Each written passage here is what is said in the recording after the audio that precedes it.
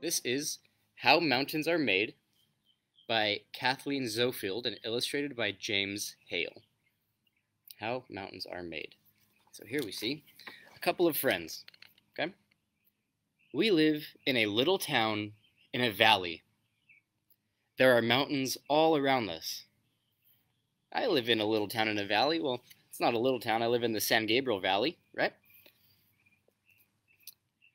On Saturdays, sometimes we go mountain climbing. We follow a trail through a thick forest. At first, the climb is easy. So we have a couple of buddies going on a mountain hike. Have any of you ever been on a hike in the mountains? So these friends are hiking right now. So at first it was easy, but then it gets steeper and steeper. We stop on a rock ledge halfway up and eat our lunch. When we start out again, we have to walk more slowly. The slope is getting very steep. The forest is thinning out, and the trees are shorter. We can see the top of the mountain, but it seems to take forever to get there. And we see one of those friends saying, "Are we there yet?" Maybe if any of you have ever been on a hike or a long walk, you get really tired near the end and you just say, "Are we almost done? We've been walking forever. We've been hiking forever." Looks like they finally reached the top, and they could see out in every direction. There are hardly any trees up here, and the land is rocky. We spend a long time looking at the rocks. Here's one with the shape of a seashell in it. This is cool. It's a fossil. Fossils are remains of animals that lived millions of years ago. This mountain is more than 4,000 feet high. That's nearly a mile. There are no oceans up here. How did a sea animal get to the top of this mountain?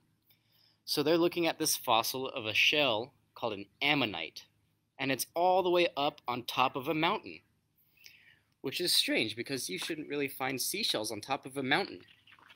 So let's find out why that is. The highest mountain in the world is Mount Everest in Nepal. It is 29,028 feet high. That's almost 5.5 miles. But fossil seashells have been found on Mount Everest too. So they're saying, our mountain, the mountain that these friends were hiking, is less than 1 mile above sea level, right? The deep sea plains are between 2 and 3 miles below sea level, and Mount Everest would be about this high compared to their mountain. So this is the sea level, and that's where the ocean is, right? And the mountain that they hiked is just a little bit above the level of the ocean, right? And Mount Everest, look how tall that is above sea level, right? And this dog is just dreaming of a bone. So millions of years ago, Mount Everest was not a mountain at all. It was a flat plain under an ocean. Our mountain was a flat plain under an ocean too. All sorts of sea animals lived right here, but that was a long, long time ago.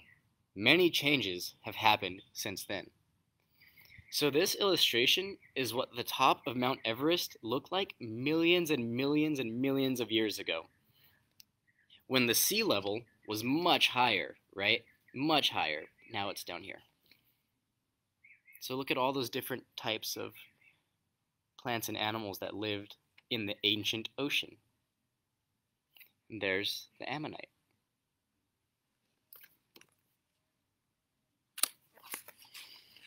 The earth is always changing.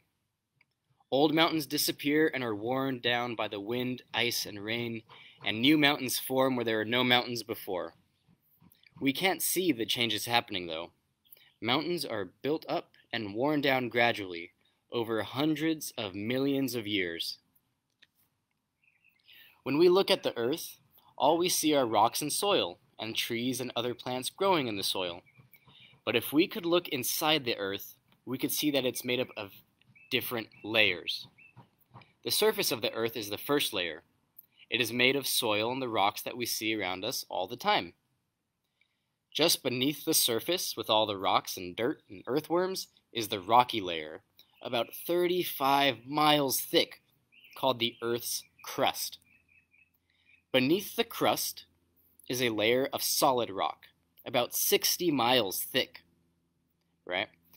The crust and this thick rock layer together form an outer shell called the lithosphere. So beneath our feet, right, we see this grass and the soil and the dirt, and that's the first layer of the crust. But beneath that, it's solid rock, right? And that big 90-mile chunk of Earth is called the lithosphere. All of that is called the lithosphere, okay? And that's what's underneath us at all times. And that lithosphere, that big chunk of rock, is broken into pieces called plates. The plates are huge. There are 8 major plates and several smaller ones. So all those big chunks of lithosphere they're kind of like if you dropped a plate on the ground and it shattered, right? So there are 8 major plates. We live on the North American plate. This is our chunk of lithosphere, right? This plate right here. So under the outer shell is a layer of hot, partly melted rock called magma. The rock plates float on top of the magma.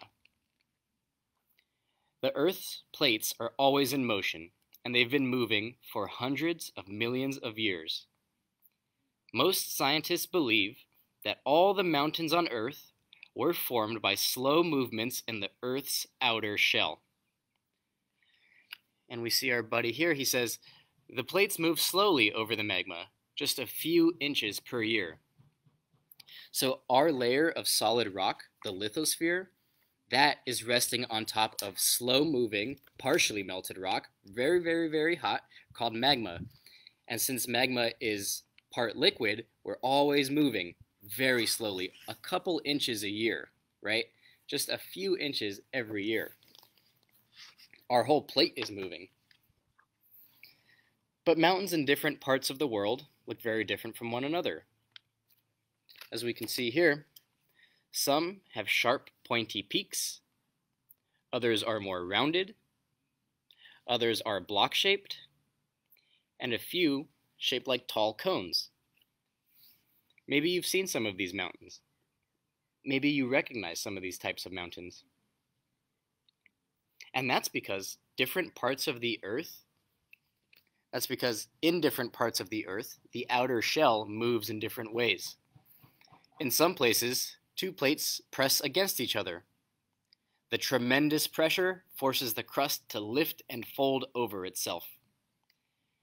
Great waves of rock are pushed up, and sharp, craggy mountains are formed. And our friend here, he has a fun little experiment.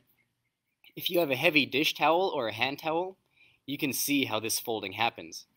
So if you get a towel and you scrunch it up, that's how the mountains are made, because our plates are moving, and if 2 plates collide with each other, they're going to go up like this, and that forms sharp, pointy mountains, right? And this happens very slowly because these plates are moving a couple of inches per year, so over hundreds and hundreds and hundreds of million years, all those inches add up to big, tall, pointy mountains, right? So, here's our little experiment here. Lay a towel flat on the table and put your hands down, one on each end. Slowly slide your hands toward each other, and the folds and ridges that appear in the middle of the towel are like the folds and ridges that form great mountains when 2 plates press against each other. So if you have a flat surface, which unfortunately I don't have out here, sorry about that, and a towel or even a piece of paper, and you scrunch it up, that's the same process on how mountains are made. That's how they move. That's how the plates move. In other places, though, so that's not how all mountains are made. In other places, pressure deep within the earth pulls and stretches the crust. The stretching causes long cracks or fault lines through the crust. And these are called fault block mountains. The crust on one side of a crack may slide upward slowly, while the crust on the other side pushes downward. Block-shaped mountains are formed this way. Right? So that's another way that mountains can be made. with this magma pushing up, and all that pressure, almost like a balloon pushing up, and it forms blocks, right? Fault block mountains. Here's another type of mountain. Sometimes the crust does not fold or crack. Sometimes magma pushes through a vent in the solid rock layer. It collects in a pocket under the crust. The pocket of magma grows larger until it bends the crust upward.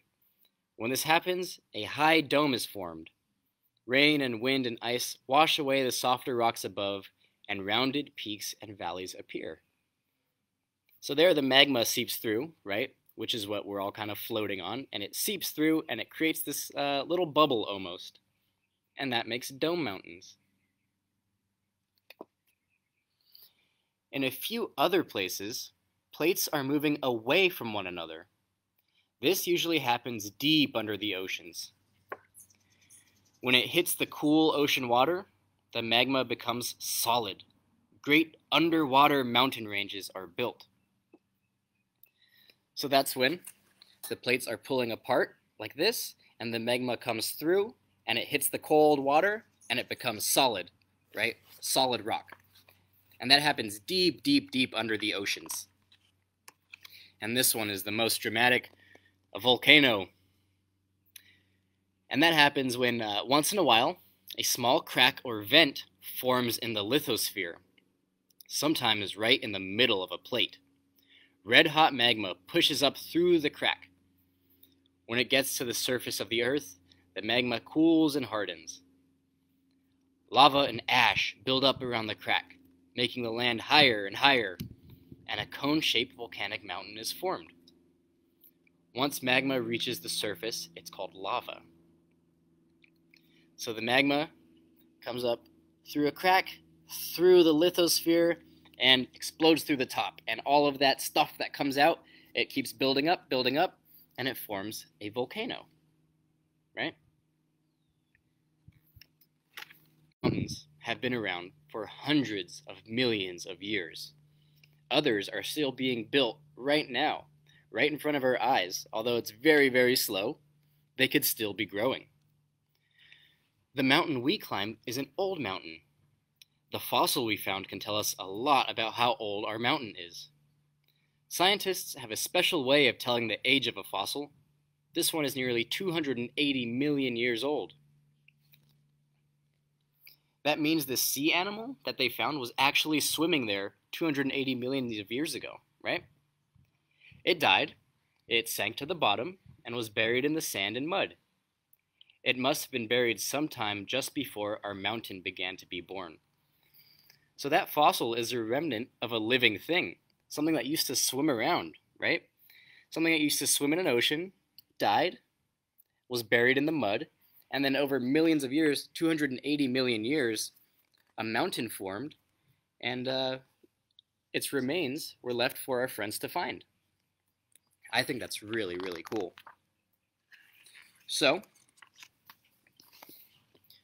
we know that the land here began to rise 280 million years ago, right, from the fossil. And from the shape of the mountain, we can tell it was formed by the folding of the crust. Like the towel experiment there. Because these mountains are really sharp, that means two plates hit each other, right, and slowly started building up. Two huge plates slowly pressed against each other. The land rose higher, and the sea disappeared. Over millions of years, the crust folded up in tremendous waves. This mountains and other mountains around our town were once much higher than they are now. They were sharp and craggy. Now, they are a bit lower and smoother. For millions of years, rain, wind, and ice have worn our mountains down.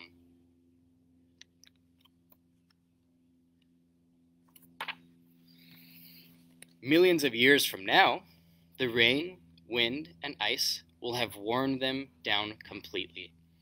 So this was millions of years ago, right? See a little dinosaur there? Mountains are very tall and sharp and pointy. And now they're a little bit less tall and sharp and pointy. And millions of years from today, it's all going to be kind of eroded away by the wind, the ice, and the rain, right? So all the elements are going to keep eating away at our mountains until it looks like that, like this. It's going to take millions and millions of years, though. Mount Everest is a younger mountain. It's still sharp and craggy, and it's still being pushed up higher. Mount Everest may be growing as much as 2 inches a year. So Mount Everest is still growing. It's still growing, although it's kind of hard to notice a change. Do you think our friends are going to climb Mount Everest? They don't think so. We're not going to try to climb Mount Everest. This mountain was high enough for us. And that's the end of their journey there today. And so, the next time you look at a mountain, if you're outside or if you're on a hike, you can think to yourself, how was that mountain made? Right? And remember that asking questions about our natural world, like asking about how mountains are made, it helps inspire wonder and curiosity about all the amazing things that surround us every day. So, thank you all for joining me for Storytime Live today. I hope that you are inspired about our natural world, and I hope you all have a great and safe weekend, and we hope to see you back at the museum soon. Thank you all.